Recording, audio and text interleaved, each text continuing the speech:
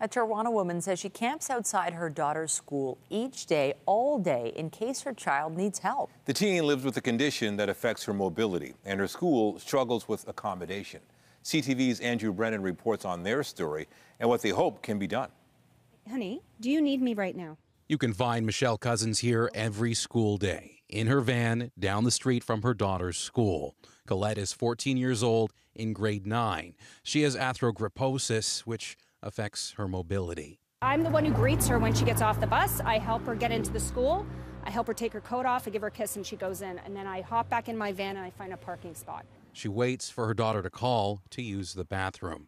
Normally, it would be a task for educational assistants, but this, Cousin says, is the best way to ensure her daughter's dignity until the board finds a workaround. She says she tried to flag issues last October before Colette was accepted to Marshall McLuhan in May. Cousin says she was told in June everything would be ready for Colette in the fall, but found out otherwise the day before school started.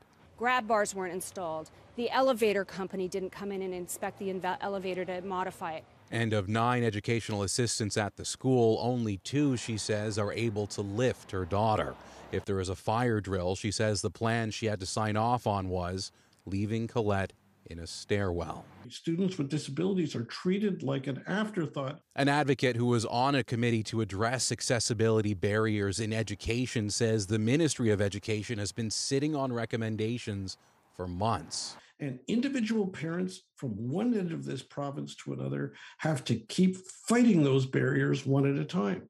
Education Minister Stephen Lecce's office says it's consulting currently with the Ministry of Seniors and Accessibility.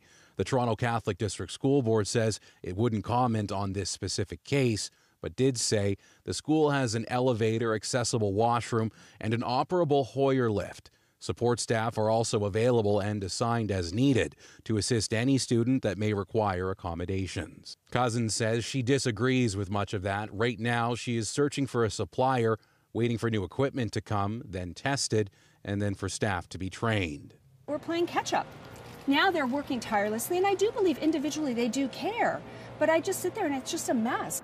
Cousins says she and Colette picked the school in part because of the environment, the programming, as well as the administration and staff. But she says that she expects to be waiting outside of the school in her van just in case her daughter needs her, at least until Christmas, for the resources that she says are needed for her daughter to attend school independently. Andrew Brennan, CTV News.